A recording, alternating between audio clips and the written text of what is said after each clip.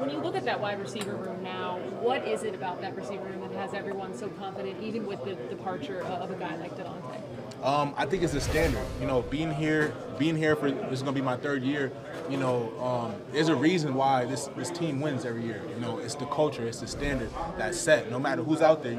If Tay's not out there, the game's not gonna be a full off. You don't ever see the game just because Devontae's out just fall off like that. Because it's the standard, it's the quality of play that has been set here. And we look at it and we get taught every single day how we should play this game and how a Green Bay Packer plays at wide receiver. So I feel like just having that standard, this leadership with Cobb, and being here behind these guys, I think that is going to help drive this room. You got elevated a few times last year.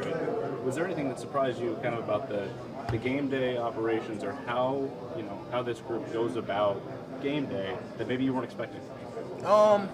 More so for me was just expecting the unexpected. For me, it's easy to get comfortable out there, but with Aaron Rodgers, you gotta expect the unexpected. You can't be too set on one play because next thing you know, he can go and change it. So for me, it was just getting ready to experiment with all these sudden changes and just being able to expect the unexpected and not being too comfortable. Like Coach says all the time, be comfortable, not being comfortable. So that's really it.